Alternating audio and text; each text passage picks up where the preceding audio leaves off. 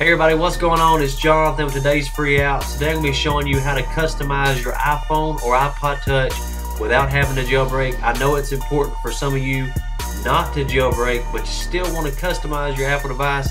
There is a way to do that. There is some free apps available just for that purpose. So stay tuned in this video and I'll show you exactly how to do it.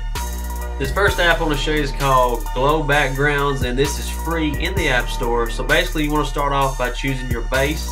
You have a variety of pictures to choose from in your base. So let me select this picture. Next you want to choose your pattern. So I'll just pick a pattern that I like and let's choose that one. Next you want to choose your color, and I'll choose that lime green color. Next you want to save the image to your camera roll in your Apple device. Once you save your picture, you want to go into your photo album and you want to select the picture and you want to set it as your background. So let me go ahead and go into my photos, and there is the picture. So let me assign this as a wallpaper to my background. So let's set that right there and go to your home screen, and you will see the picture assigned behind each icon on your home screen. Next we got a cool app called Fancy Lock, and basically what this app allows you to do is to personalize your lock screen with artworks and personalized themes.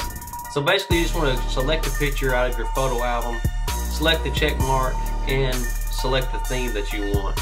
Now you can purchase certain themes with coins, but I don't want to do that. I'm all about free, hence the name Today's Free Apps.